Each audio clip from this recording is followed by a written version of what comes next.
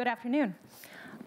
First of all, I'm thrilled with this behind me. This is great because, as you can see, this is our cover. So National Geographic's covering food this year. We're covering it starting with our May issue in the States and through the end of the year. I have to do my only selfish promotion right here and hold up the Swedish food issue that's on newsstands starting yesterday. So this is available for you Swedish speakers in the room, but we also publish in 39 languages. So no matter what your language, we've got something for you. So what I want to talk to you about really quickly, although I know this material is something that's been covered all day, is why food now? Why National Geographic would decide to cover something. You know, we've been doing this for 126 years, and people think of us and they think about polar bears and the Amazon, but we also are tackling topics such as food. So I think the reason that we're doing this now is because it's part of a continuation of dialogue with our readers. You can see this is a cover from 10 years ago. We were one of the first publications to really tackle climate change, and we did this 10 years ago. We then quickly moved to, melting ice and rising sea level, a special issue on energy. We put biofuels on the cover.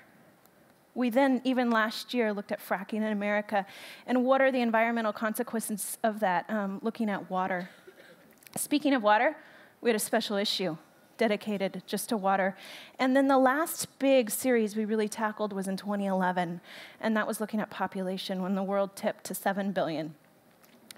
So this is the dialogue we've been having, and so I think the natural extension is food. But we've been here before. We put soil on the cover of the magazine, and you can see that food was our angle into readers. We say we take readers in through their door and then take them out through ours. So in this case, food is their door and soil was ours. These photos by Jem Richardson were key to that, where we look here at a woman and her children in Mali versus a woman in China. And then we were able to draw some connections into, who do you think has a higher GDP between these countries? Or here with, rich loam soil in Kansas or this farmer in Syria.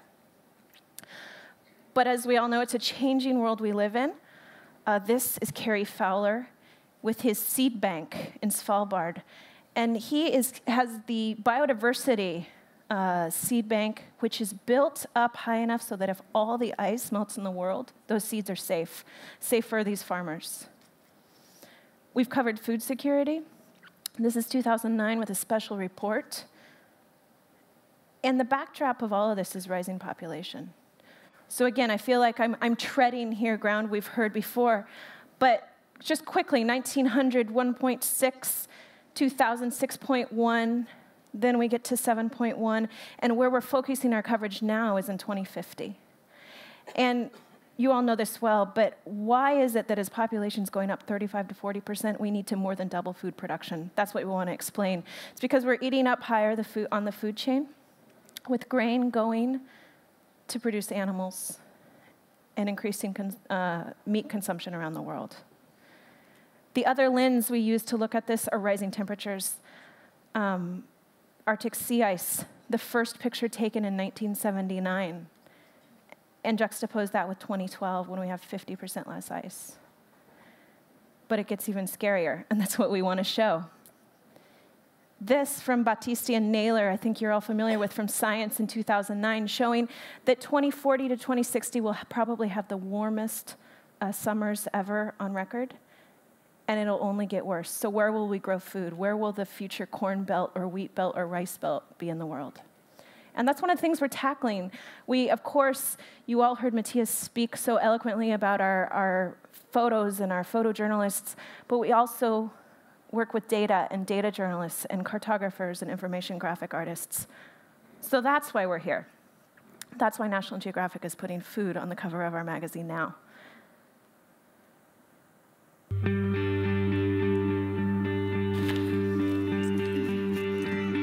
Food is connected to nearly everything we do. And everything we eat was grown by someone somewhere. Yet from farm to fork, we're disconnected from our food like never before. And while it's the biggest thing we do, there's plenty of room for improvement. Fortunately, improvement is something we're especially good at. We produce more food than ever, but could be better at getting it onto people's plates.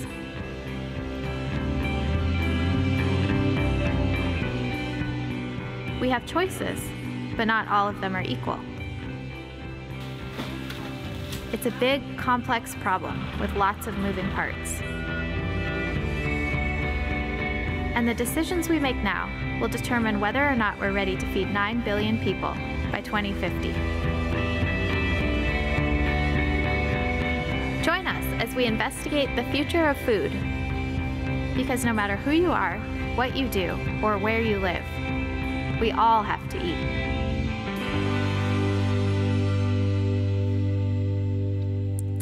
So that's what we're calling our anthem video. That's kind of setting the stage for what we're doing this year. But it's not just us talking at readers. It's really a conversation. Our editor likes to say that we are not a classroom, we're a field trip. So how do you make food a field trip? Well, you do it visually. So I'm going to quickly run through what we're doing, and as I go through this, it'll get sketchier and sketchier because these stories aren't done yet. But we started in May with a 5-step plan to feed the world, to feed 2050, or 9 billion people by 2050. This was written by Jonathan Foley, with gorgeous photography by George Steinmetz, who really looked at the huge industrial complex that is agriculture. But of course, we didn't want to make this just about big systems. It's about people, and people with hands in the dirt. And so Jim Richardson again tackled farmers and portraits of farmers for us. And it was the combination of these two things that I think really were able to allow us hit the big notes, but also make it personal. We then quickly move into aquaculture. So how can we farm a better fish? Can we sustainably farm the sea? Again, Jim with his portraits. And then we sent Brian Scary underwater to look at these undersea farmers. We really wanted to give a sense that these are farmers no different than those in Iowa. And again, the graphics, this is, one of our most simple graphics we're doing in the series, but super effective. We keep having requests to use it. It's the feed to flesh ratio, which sounds a little gross, but it's very effective. We then moved to Africa. And we asked the question, could Africa not only feed itself, could it feed the world? Could it be the next breadbasket? So Robin Hammond went there for us. And we look at, some places that have this medieval farming systems, but it's a changing landscape. So this is Bananalandia in Mozambique. It's a real name. And this single company turned the country from a net importer of fruit to a net exporter. We look at the role of foreigners in Africa, Chinese here selling chickens. And then we look at some success stories here in Somaliland where they're exporting livestock. And really we conclude with the idea that this will probably be the picture of agriculture, could be the picture of agriculture in Africa, a mix of small holding farmers, but also big industrial systems.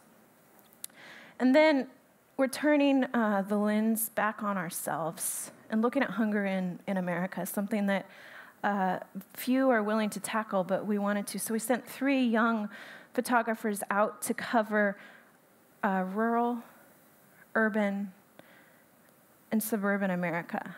And what does hunger and food insecurity look like in our own country? This here is a look at food deserts in Houston. Or here we look at SNAP recipients, so food aid recipients county by county in the US, and what do subsidies do to that picture? Or this one, to really look at what can you really buy with $10? And I can tell you this is real because I went and bought this stuff myself. We went out and said, what can you buy at McDonald's or what can you buy at a grocery store in Washington? And I think the takeaway here is that you can buy fresh food with $10, but when you've got 2 kids in the back of your minivan and they're hungry, one makes a fast, ready meal, and the other not so much. And here's where things start getting really sketchy. I'm just going to show you some photos. We look at the evolution of the human diet and where it's changed around the world. And take, a National Geographic lens. So Matthew Paley went out and shot on all continents, well, where people live, and looked at what they eat. That was a lot of his video work you saw up front. And then meat. We asked the resource question, the water, the energy, the land question. The text covers global issues, the graphics and maps will go global, but we thought photographically, what better than to send Brian Fink into the heart of meat culture, so he shot the whole thing in Texas. And really documenting this love affair that some cultures have. We then look at the new green revolution. What does that actually look like on the ground? We got inside of labs, but also out in test fields, looking a lot at salt-resistant rice. We have a big visualization of the genome of salt-resistant rice and how many generations it takes to breed that resistance. And then finally, we conclude the year of our features with something we're calling sacred sustenance. We want food to be seen as also, it's cultural, it's religious, it's what we call it the hearth that we gather around. So we're looking at families around the world and the use of food as a bonding and cultural element. But of course, I've talked to quite a few chefs, and no meal is complete without condiments. So along with our feature, we have these shorts that we're calling them, where we're tackling some of the big issues that we couldn't cover in a feature photographically, but are important. So this is about monoculture, but we're looking at it through the lens of apples, or the evolution of the fork as viewed through seafood. Or this one, my personal favorite, this photo was made in New York. We went and bought all this food from 2 markets in one day in Manhattan and set it up and shot it like a Dutch master painting. But then you flip the page and you get the food miles. Where did all this food come from? How many miles? How did it get to you? What are the resources that go into it? Or talk about the evolution of diet. MREs, meals ready to eat for soldiers. This is what soldiers are eating in combat. Here's what's inside of them. And I think, a fun anecdote about this is, and what we're trying to tell, is that the beginning of the Afghanistan conflict, it took 2 to 3 Italian or Spanish MREs for 1 American in terms of trading on the black market, because soldiers are apparently swapping these around. And at the end of the conflict, it was, I'm sorry, I said that wrong. It was 2 to 3 American for 1 Spanish or French or Italian, because they were better food. Now, at the end of the conflict, it's the inverse. People want the American ones.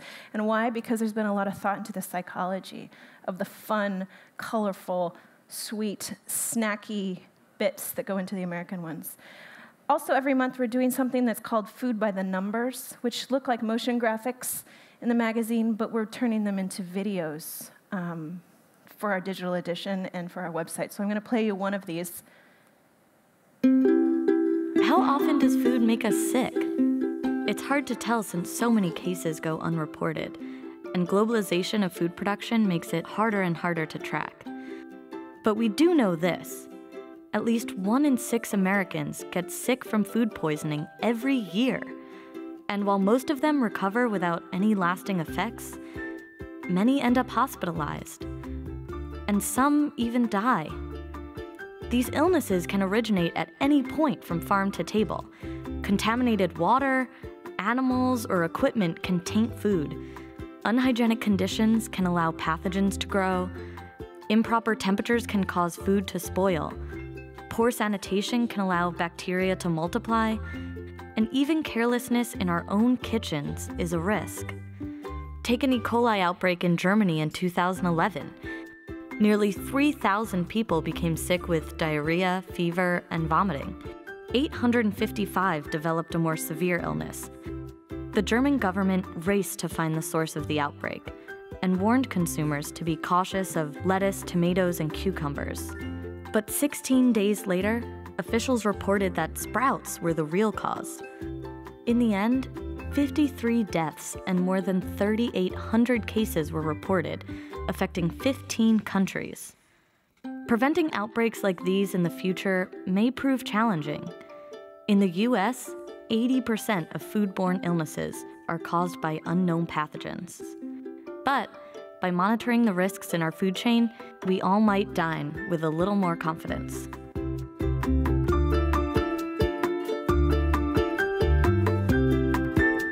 So that is, a pretty heavy topic, but we're covering it in this sense through motion graphics because it's something that is shareable, that people are passing around, and it's working. The New York Times put it up on their site as something, that's an important issue. And so we have one of these a month. And where does all this live? It lives on a website we've built that's at natgeofood.com, where in addition to all the print stuff, we've got a daily feed, a food fact of the day. We've got bloggers. We have news stories all around food. We also have a great blog with our photographers. It's called Proof. And everyone who's shooting on food is talking about their stories, their issues in the field. So if you liked Matthias yesterday, tune in here for more. And then we have a special food blog. We have 5 very talented bloggers who are writing for us every day. We have a chef, we have a historian, we have a policymaker, we have a millennial, all looking at food through their own lenses, and we throw to them a question of the week and get them all to respond to it. So this is really the conversation that we were pushing forward. We had a hackathon.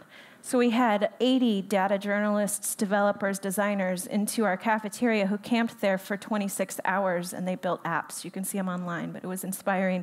We hope to do more events like this. We're working with the FAO to get their data. And this is just the start. Across National Geographic, we have a TV series. We'll have an exhibit in Washington and around the world. Our education group is devoting Geography Awareness Week to food. So can you see more? natgeofood.com. We've got an active hashtag, or you can ask me questions. Thanks.